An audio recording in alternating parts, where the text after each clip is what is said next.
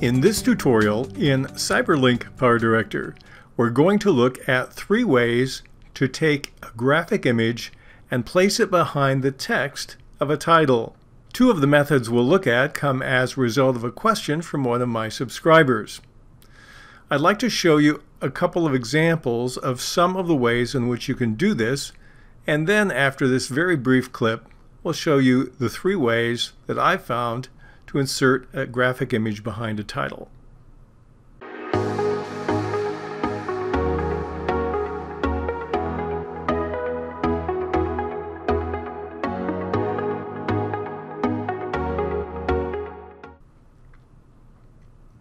First thing we're going to do is we'll take our video.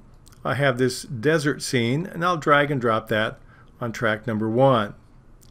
And let's assume we want to advocate for hiking in the wilderness as a way of keeping fit, so I'm going to use a title. The title goes on the higher numbered track. In the default stacking order, it's a lower track. So I'm going to go to my title room, and in this case I'm going to pick a custom title because I've done one for this already called Hiking for Health. I'll take and drag that down and drop it on track number 2. Now the title's not too bad in itself. It has a nice border, it has a 2-color gradient, it stands out pretty good in front of the background. But let's assume I'd like to put an image behind that. So I'm going to double click on it. That will open my title designer.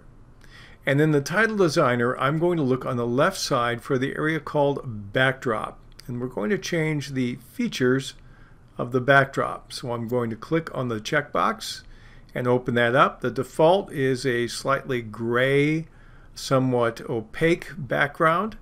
One option I have besides uniform color and 2-color gradient is an image. So I'm going to click on the image option, and then I can navigate wherever I want to go in my file system.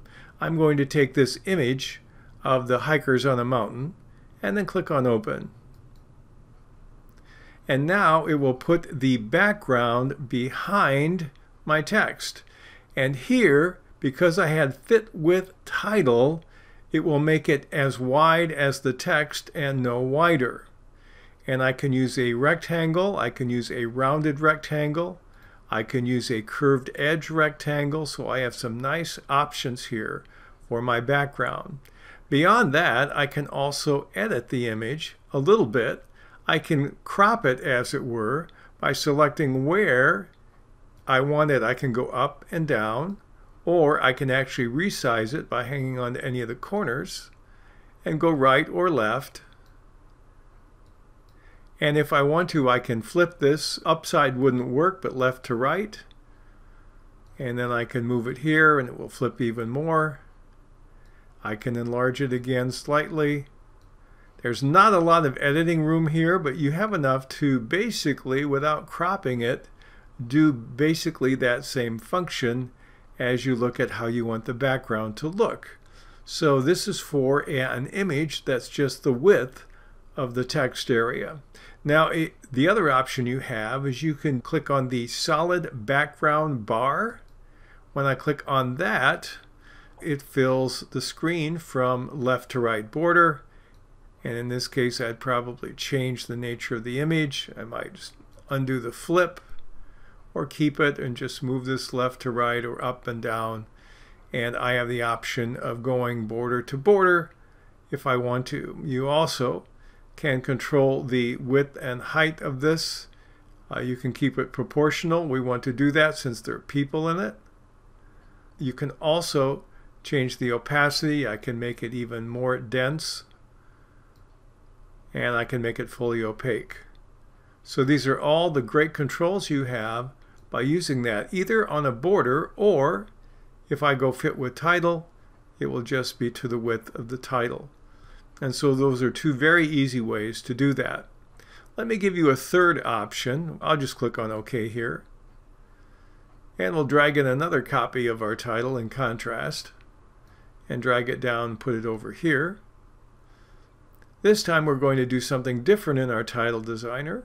I'm going to do it in somewhat the old-fashioned way. I'm going to add a graphic on my timeline underneath the title.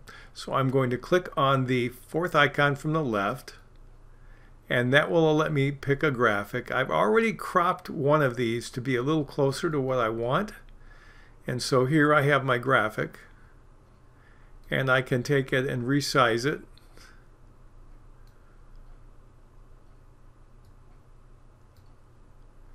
And then I'm going to change the order of the graphic. To do that, I click on the left panel by the number, hold down the mouse, it'll turn into what looks like a fist, then I'll drag it up or down, and now I have hiking for health. And I've cropped the picture to include just what I want in this particular case. That's the third way in which you can accomplish this. Again, you can change the opacity here, and you can actually rotate it, do all kinds of other interesting things we won't get into in this particular tutorial. I'll mess just a little with the opacity. I'll dial it back from 100 to maybe in the 80s. And so there's a little bit of bleeding through there. But it gives you the opportunity to combine the value of text and graphic images in titles in CyberLink PowerDirector.